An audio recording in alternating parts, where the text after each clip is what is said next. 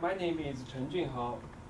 My student number is 2007897997. Today, we are going to give you a presentation about the Arctic region exploitation. Here is our structure about topic. Let me introduce our group members. This is Kemi and Mia, Natalie and Sophia. Our presentation will last for 25 minutes, and after we finish, we will give you a couple of minutes to answer your questions. Let's move on to introduction.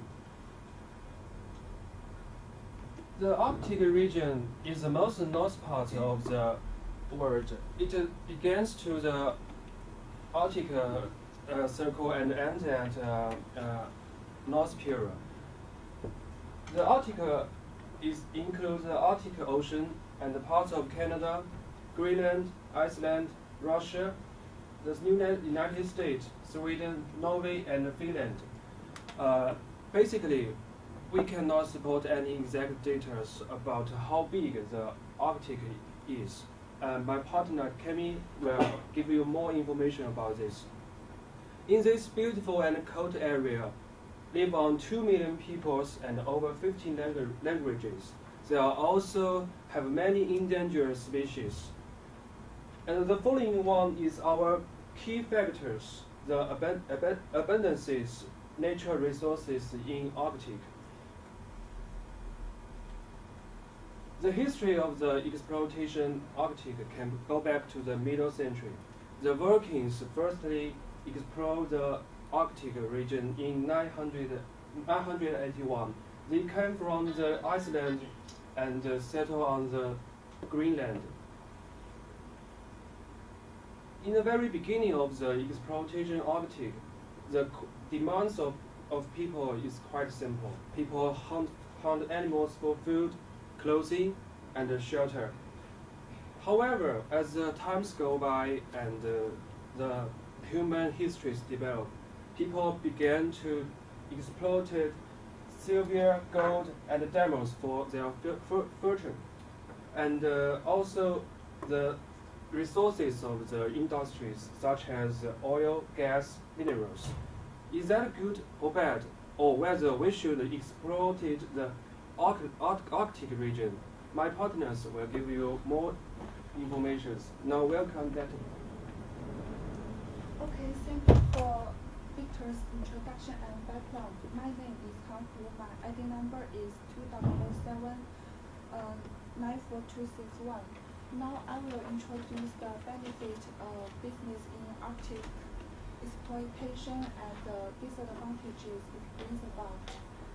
The first direct benefit of business is shipping. According to the Crazy 2010, there are about 90% traded goods transported across ocean by ship, and it will take 1 month by traveling from the East Asia to the Europe, and the journey time will be cut about 2 weeks if the ship travel across the Arctic Ocean. And similarly, travel from the east coast of USA to the west coast, it will cut 30% of the when travel across the Arctic Ocean. And the second benefit is about the fishing. With frequently shipping across the Arctic Ocean, the commercial fishing become increasingly flourish, and the abundant fish stock become big available to the fish company, and there are about 68% organic and new species fish from the Arctic Ocean, like the Arctic char, Arctic cod, blooded trout, and whitefish. And moreover, the Arctic exploitation also brings about more opportunities for the tourism, because traveling in the Arctic region is a totally different experience from other places. And in the recent year, the tourism business in Arctic develops so fast, and people are more likely to choose to come to Arctic. And there are a large number of tundra in Arctic region, and it's also a unique attraction in Arctic. And tundra is a biome where tree growth is indeed by the low temperature and slow growing seasons. And there are about 1,700 different kinds of plants growing on the tundra. For example, the flowering plants and mosses. And at the edge of the polar lands are the polar seas. And many animals live in the polar seas, like the plankton and krill. Plankton is a teeny plant animal, and the bacteria float on surface, and the krill is a teeny lobster. And also, there are many wildlife living in the Arctic region, like lemmings, musk oxen, Arctic foxes, and wolves. In the May and early June, hundreds of thousand birds migrate to the Arctic to nest and raise their young, and the travelers can come and enjoy this bird migration in this period. And the most precious sight in Arctic is the Northern Lights. It also can be called aurora borealis. It looks beautiful as the colors spread across the night sky, and it's also a special point of the Arctic traveling. However, the disadvantages of business in Arctic exploitation cannot overlook. The global shipping can accelerate ice melt by across the Arctic Ocean, according to the Arctic Focus 2010, and about 2% current global ship traffic would be transferred to Arctic by the 2030, and the figure will rise to the 5% by the 2050. Now, my friend Mia will introduce the economic factors of the Arctic exploitation. Thank you, Natalie. My name is Ye Chen. My student number is 2007948080. I'm going to talk about the economic aspects of the Arctic region exploitation. As the Solo Sea melts, the huge deposit of the oil, gas, mineral, and other natural resources such as hydrocarbons are becoming more accessible than ever before. According to the U.S. Geological Survey conducted in 2009, there are more than 90 billion barrels of oil and more than 1,669 trillion cubic feet of natural gas and 44 million barrels of natural gas liquid in the Arctic region. The total amount of oil and gas will be the 1/4 in the world. And moreover, according to the McAllister 2010, the mineral resources in Arctic region is worth up to 1.5 to 2 trillion. And a lot of them are the rare or precious minerals, for example, the diamond, the gold, the iron, and the rare earths. And there are also other natural resources, such as hydrocarbons, fresh water, etc. These natural resources not only are important to the benefits of the Arctic countries, but also to the world's economic. Especially the oil and gas, which may shift the geographic pattern of the world's oil and gas production. With the increasing demand of the oil and gas, it may the deposit of the oil and gas in Arctic region may release the anxiety of the oil security. And then, last but not least, the actual the actual deposit of the Arctic of the resources in Arctic region is remain a secret. No one knows how much natural resources is in the Arctic region. Yeah. So we already know the economic benefits about the Arctic region exploitation. Now let's focus on the difficulties.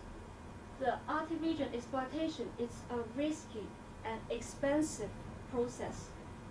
According to the Global Economic Intersection 2011, the oil in Arctic region may cost up to $100 to $300 per barrel. It may lead to a problem. Now, the oil price per barrel is $100.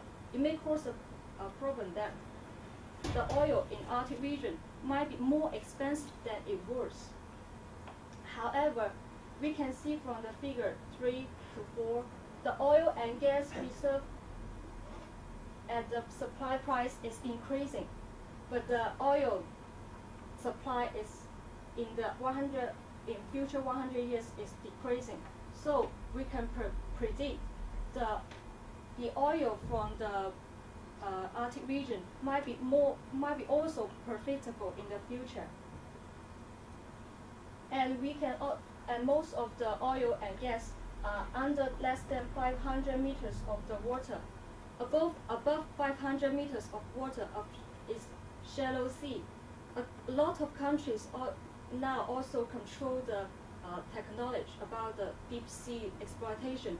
So the shallow sea exploitation might be more easier for them. And we can also see these two figures.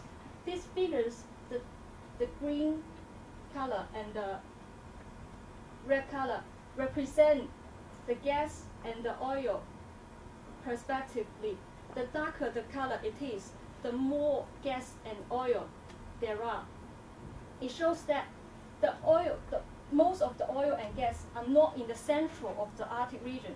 So it also reduces the difficulties of the Arctic region exploitation. It's all of my economic part of the Arctic region exploitation. Next part will be delivered by Sophia. Thank you, Mia. My name is Shao Jing, and my student number is 200789943. And I will introduce the environment aspect in the Arctic region, in the Arctic exploitation. For this pressure and the pristine environment, if human being has the quest of energy in this Arctic region, there are some environment risks companies should never avoid to consider.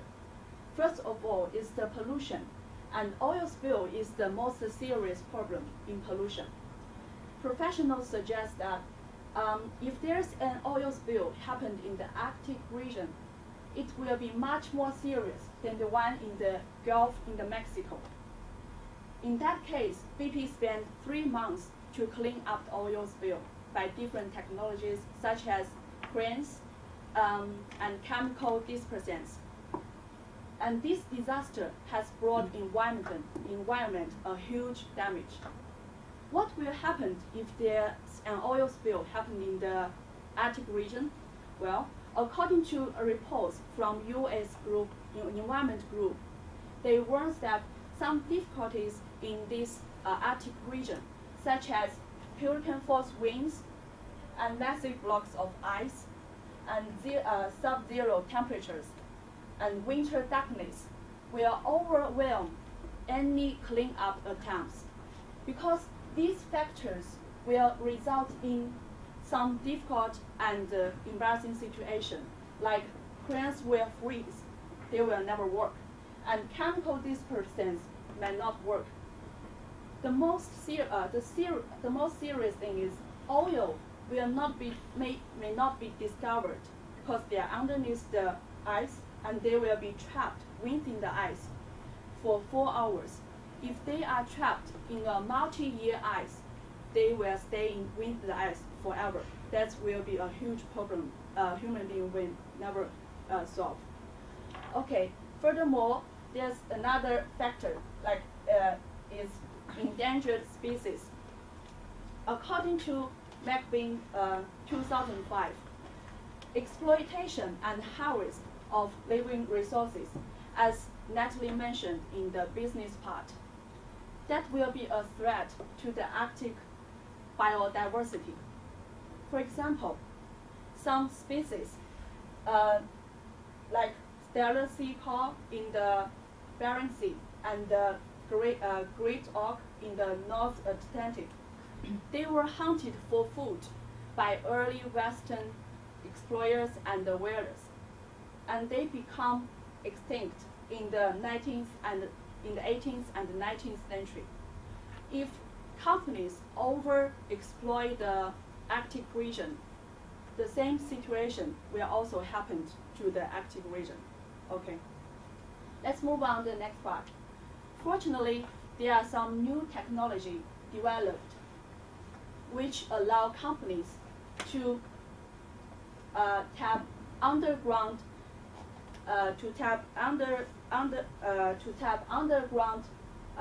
producing reservoirs with a smaller footprint on the surface. Take Porthole Bay as an example. It was developed in the 1970s. There are about 5,000 acres covered by gravels for roads, drilling, and production facility sites. If today, with the new technology, the gravels covered may less than 2,000 acres, which is a 60% reduction. As we can see in the chart, is the evaluation of the machine from 1970 from present. We can see the machine becomes much smaller and more powerful than before, which will reduce the damage to the environment. Thank you very much. And let's welcome Camille to introduce the politics part. Thank you, Sophia, for the economic aspect of the Arctic region. My name is Akintiloluwa Kemi, and my student number is 200794196. Looking at the Arctic region, according to Gianetta 2009, we see that the 5 countries that borders the Arctic, as Victor had earlier said, have exploitation rights over a 2 million mile zone extending north of their borders. And due to the business and the economic benefits of the Arctic region, countries that borders the Arctic are fighting over who owns part of the Arctic region. For example, in Nigeria, in Niger Delta in Nigeria, where I come from, we'll see that according to this World Facts book, it ranked Nigeria as 11th in the world oil production. The oil production in Nigeria causes lots of problems in Niger Delta, and the people also are affected by the oil spillage. As you have learned from what Sophia said concerning oil spillage in the environment, it causes lots of havoc. In Niger Delta today, there are so many people who have died because of the oil spillage in the environment. There are so many people who have lost their job. Despite these actions, companies still exploit the oil in the region. And in addition, we look at Libya. Libya presently is facing a political crisis in their country. We see the United States of America and recently Europe involving themselves in the politics of Libya. Why? Because Libya is rich in oil and they want to be part of it. Furthermore, looking at Russia, Russia has a very high and powerful military base, and because of this, they also border the Arctic. They have decided to patrol the Arctic with dedicated military force so that other nations will not come near it. Looking at the second map, we'll see that, looking at this map, this is the area that is being disputed by Russia and Norway. This is that yellow part is a territory claimed by Russia. Because of the abundant resources that are bound in the Arctic region, countries are interested. They want to be part of it. They want to increase their GDP thereby they are fighting for ownership. Next, however, the Russia, Canada, Denmark, and Norway recently in 2009, according to The Guardian, agreed to bury their territorial dispute over the Arctic. If this was not done, it may lead to another world war. Furthermore, we have interest from other nations. Just as United States of America, the UK, and other countries have interest in Libya, in Sudan, and other countries, so also other countries have interest in the Arctic region due to the opening of new waterways and international trade routes. Recently, the European Union said they even wanted an observer status. Why do they want an observer status? It is because of the abundant natural resources that abound in the Arctic region. Moving further on, I want to make an example also of the Niger Delta and also of Sudan.